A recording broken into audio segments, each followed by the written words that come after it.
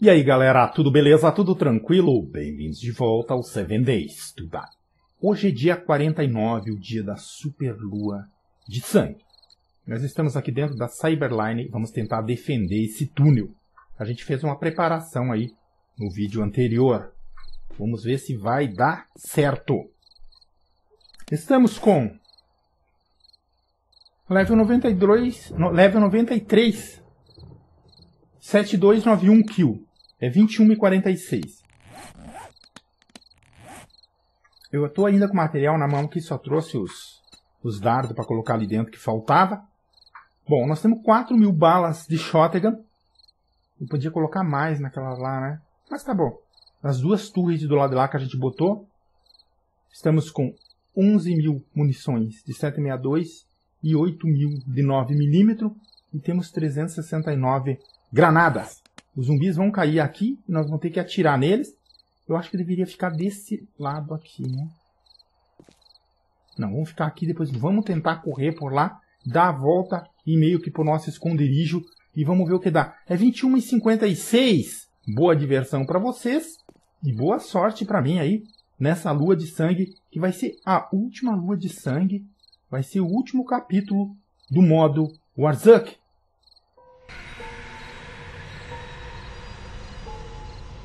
Vamos ver o que vai dar. Realmente tenso.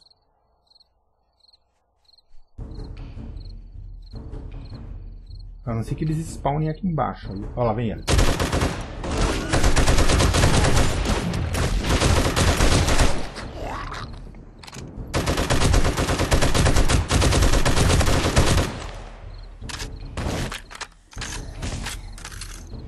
Por enquanto...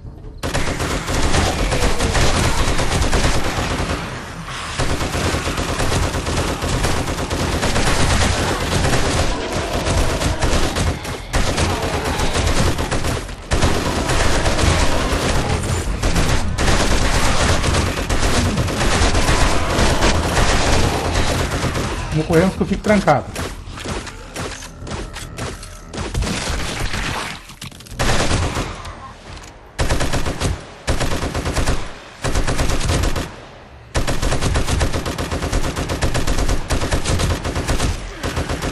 Ah, tá.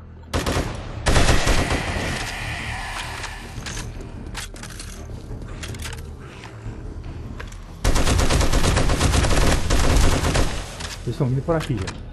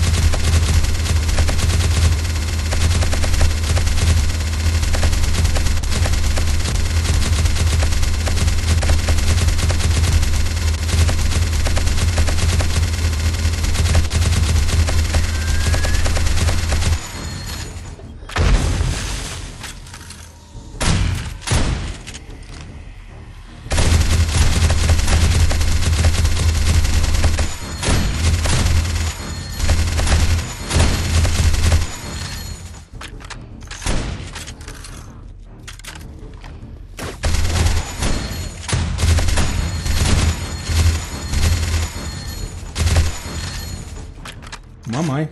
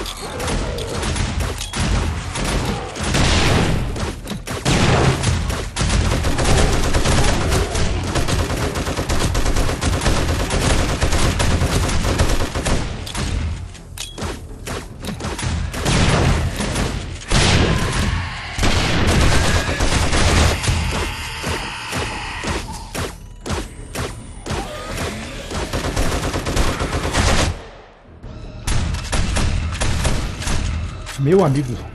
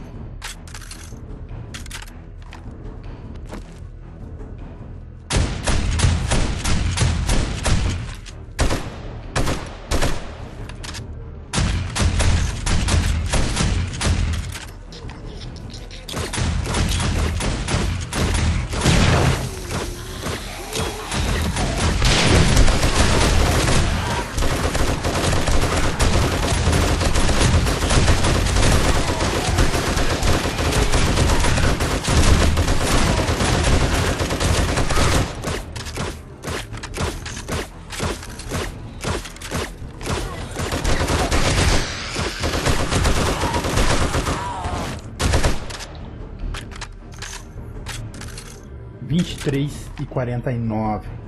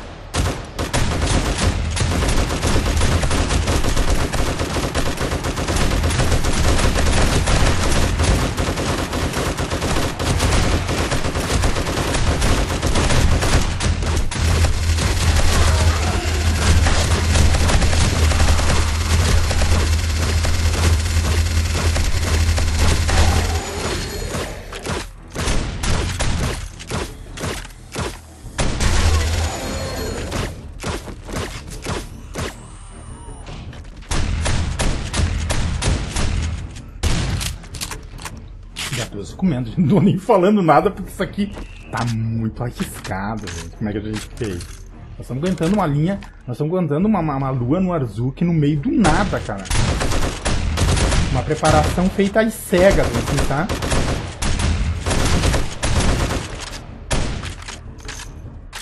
Pode ter milhões de bomba. O problema é que eles vão...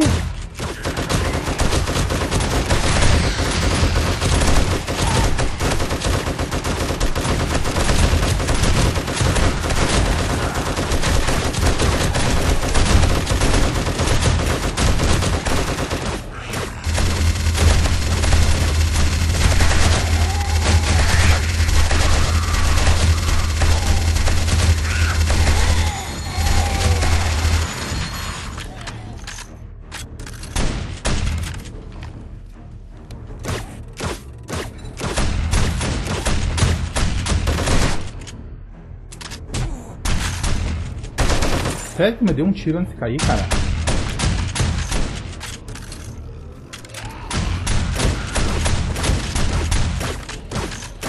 Guardinha não adianta nada, ó.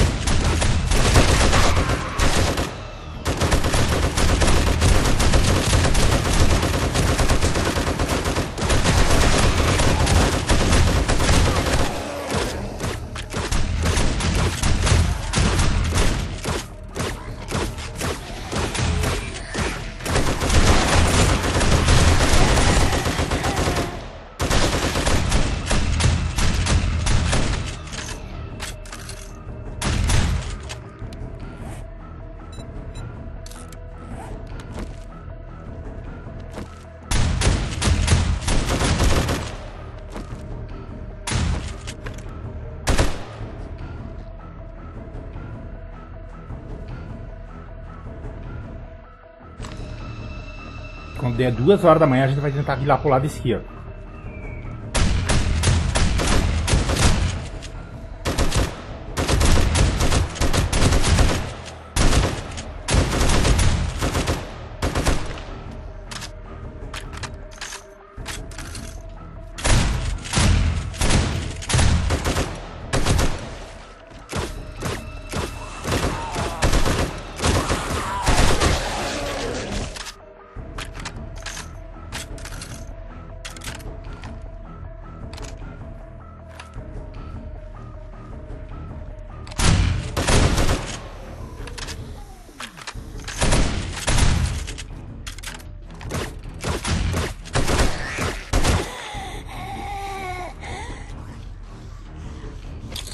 Tentar retomar a nossa posição de novo.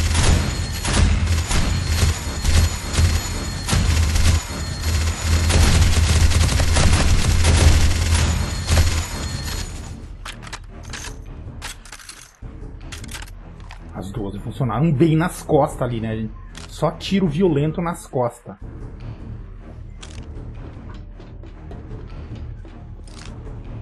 Aqui estamos nós. Aquele primeiro policial que me explodiu lá quebrou aquela lá, ó, gente, ó.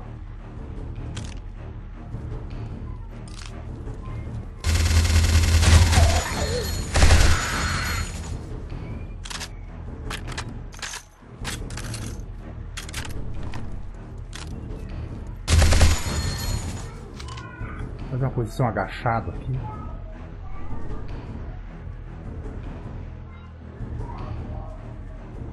Eles devem estar em cima de mim aqui.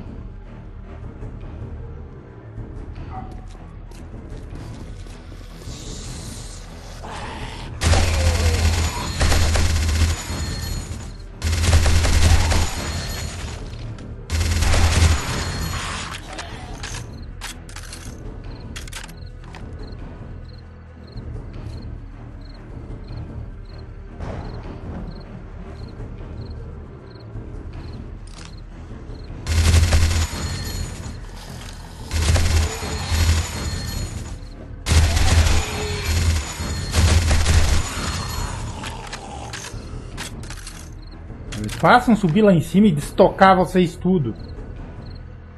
Agora eu falo, quando tem pouquinho eu falo grosso, né?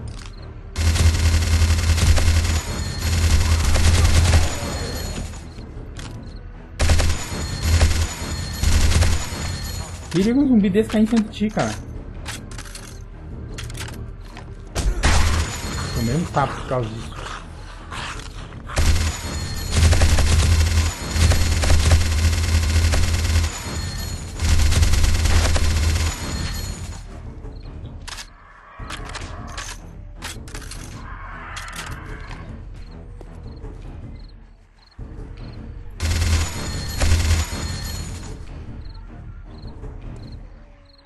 Chovendo urubu.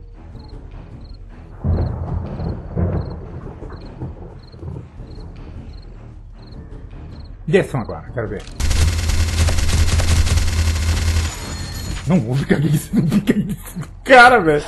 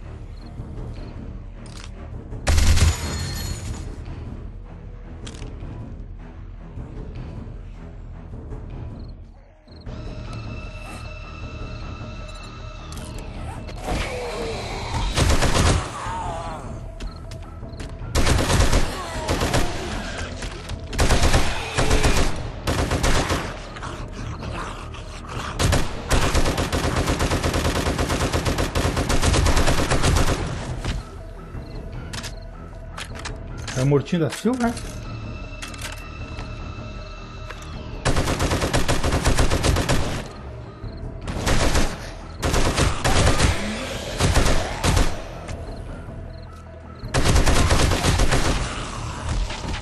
Vamos contratar, aqui nós estamos, hein?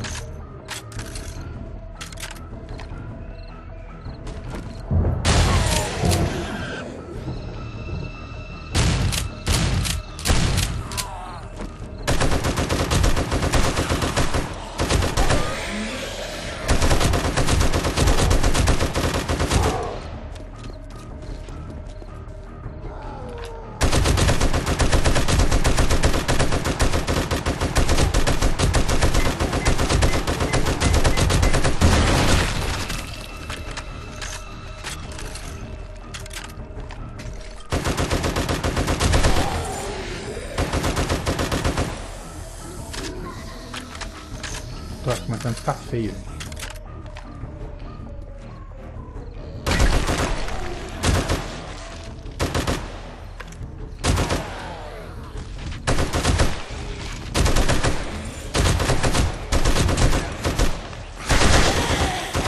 Só apareceu a mulher.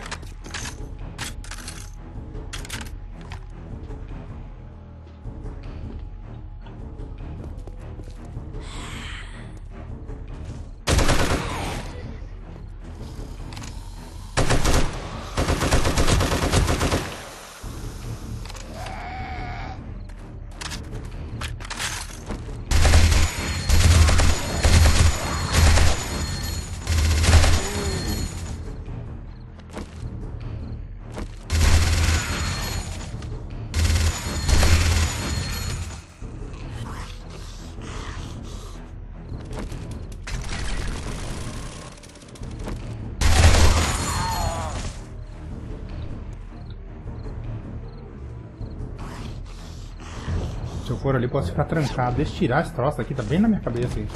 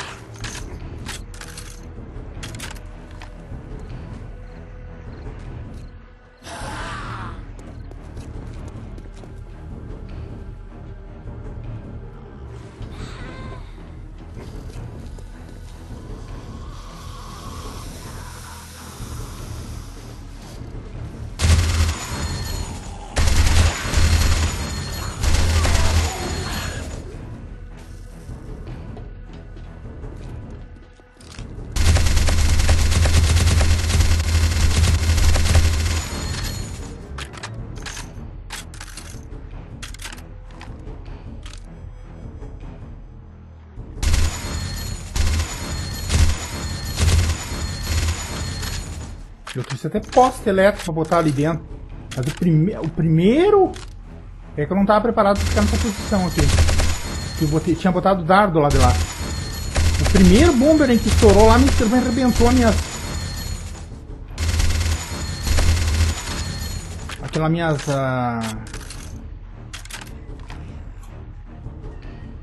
Aquelas dardos de trap que estavam lá no fundo.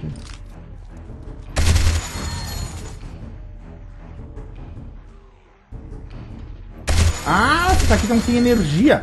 Por causa que eu deixei aquele Bomberman estourar dentro do caminho ali, gente.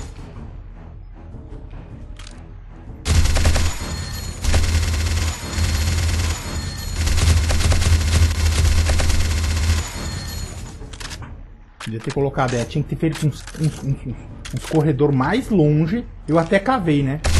Mas foi relaxamento. Mas sempre assim vai servindo. O corredor onde os zumbis passam. Os relay e outras coisas tem que estar 4, 5 blocos longe, sabe?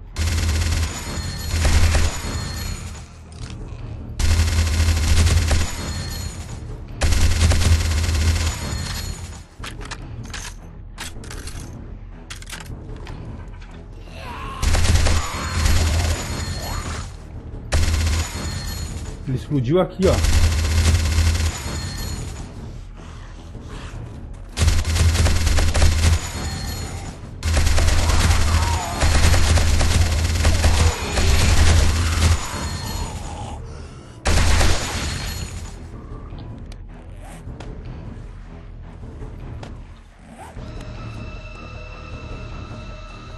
Na relé não tem nada aqui, né?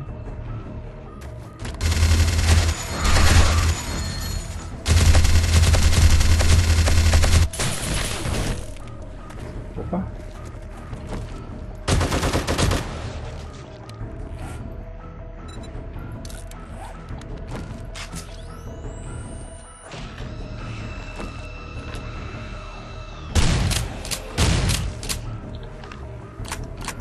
Só nós a 12 e o corredor.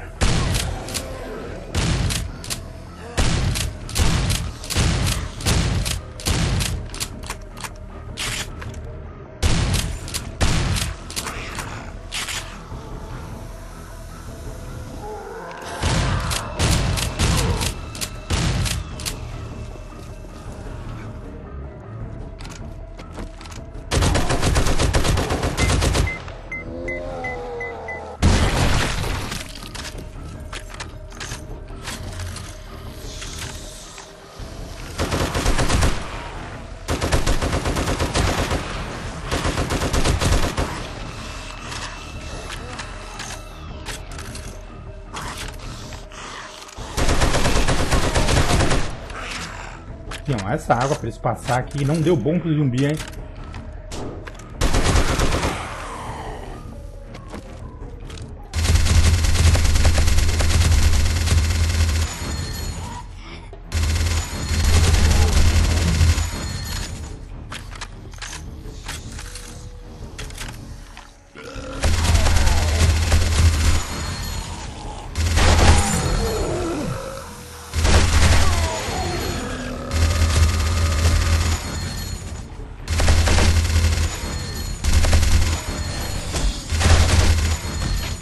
Poxa, aquele gordo me bateu 3 vezes, cara. Me impediu a minha subida esse gordo aí. Eu ia subir?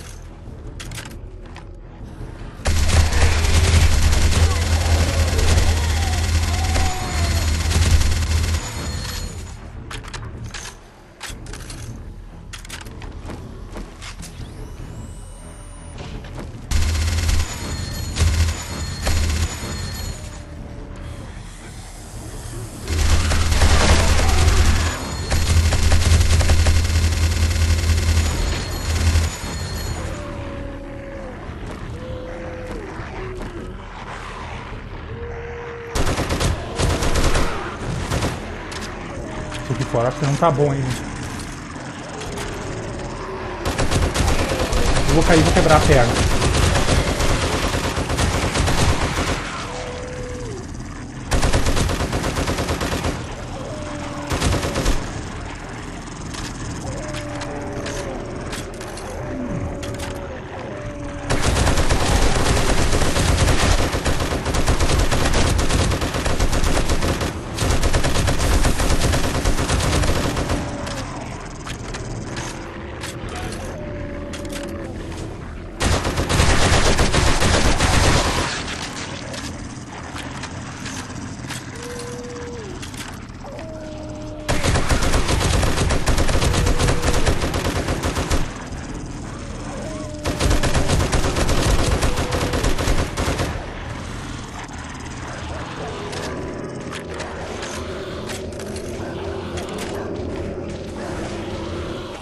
Estava amanhecendo o dia quando o nosso herói saiu de dentro do buraco.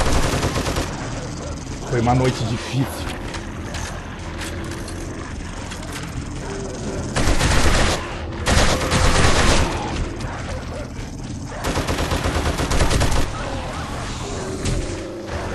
Não há nada que não possa piorar.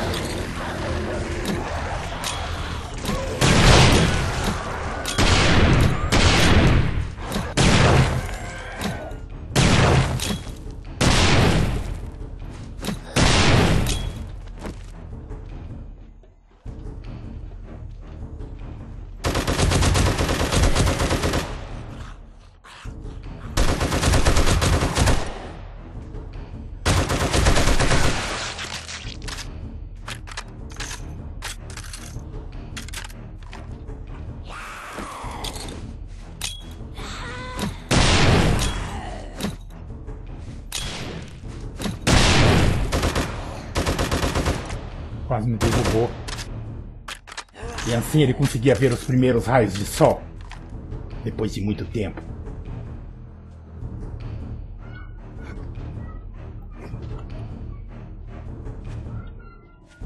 O seu avião estava intocado. A Cyberline havia sido defendida.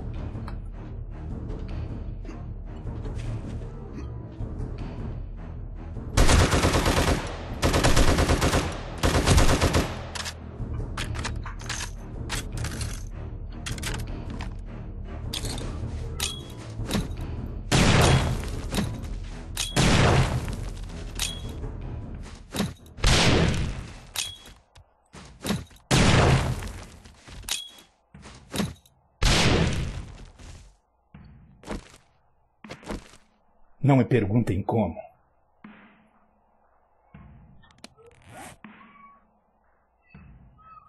Mais uma lua de sangue havia chegado ao fim.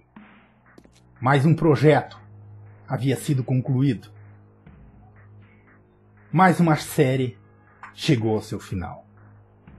Agradeço a todos que estiveram comigo até agora. Eu sou o Zeca Sobrevivente. E essa foi nossa série de war3zuk. Então, vai ficando mais uma série aqui do 7 Days to Die. Agradeço a todos. Até mais. Valeu!